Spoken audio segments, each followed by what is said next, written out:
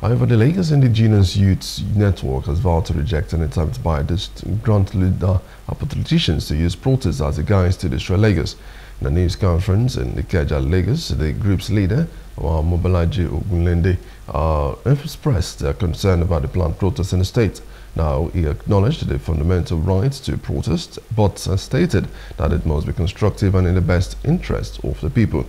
However, also Lagosians, especially parents, to caution their children against joining the protests as it would not be a wise decision.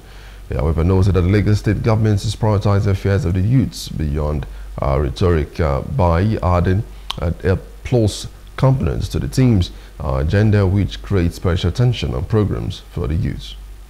This is a government that has strategic plans to provide employment for the youth through the rail lines, the lag ride, grants to business owners through the Ministry of Wealth Creation, LSTEF, the Ministry of Youth and Social Development, and the civic engagement.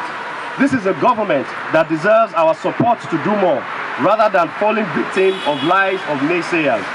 The government knows there's so much work to be done, and it is doing extra work to tick all of the boxes. We must work together as Lagosians. That is our spirit, and that is why we are gathered here today. We appeal to those sponsoring the protest to have a rethink.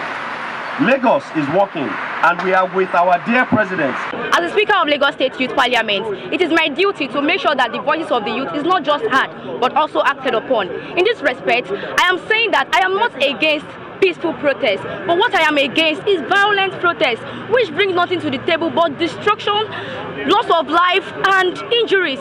We have individuals like Gandhi of India, Desmond Tutu, and even the well-known Nelson Mandela, who engaged in peaceful protest and are able to achieve what they wanted.